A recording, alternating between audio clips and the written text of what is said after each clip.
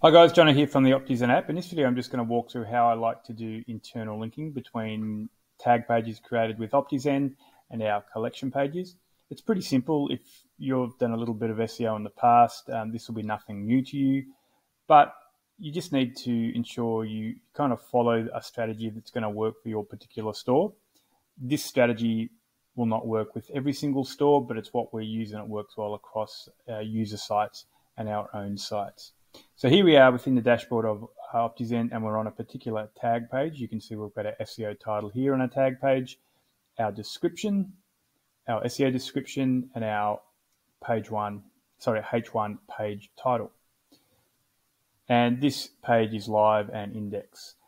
Generally, what we like to do is a very simple setup, and I'm just going to bring over a notepad here,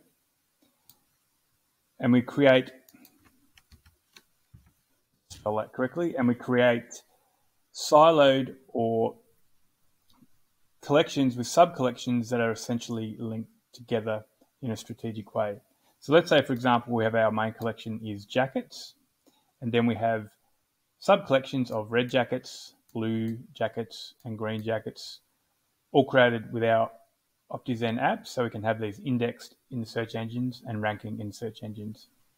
Generally, we like to link, in this case, all four of these pages together and to each other.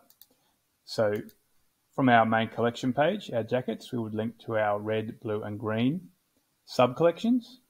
And then from our red sub-collection, we would link back to our main collection and also link to our blue and green collection, and so on. And that helps create that nice organized silo and tight structure for the search engines, for crawlability, usability, and how many search engines like to see structured URLs.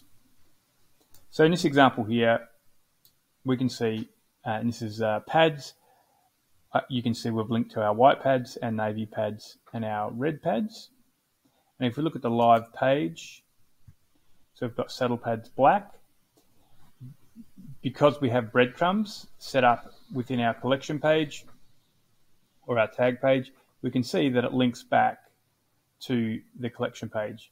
You could also link with an anchor within the content or the description back to the collection page, but in this case we've just left it as and let the breadcrumb do the work. Then if we click on white pads and our page opens up, you can see that we link to our other colored pads, and then it also links back to the collection page. Sometimes we won't link back to every single tag page. So for example, you can see we haven't linked back to the black tag page.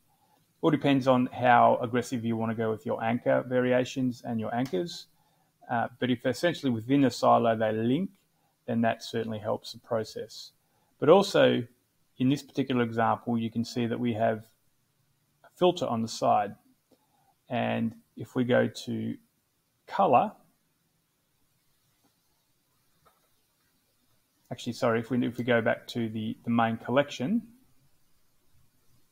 so we need to be in a main collection. So here, as I mentioned, it's a good idea to link to the sub-collections from the main collection, which we have here. So you can see I haven't linked to the sub-collections from the description, and I haven't added any content. There's content here, but I haven't added any links to the colors in the main description. What's actually happening is the filters are doing the work for the links.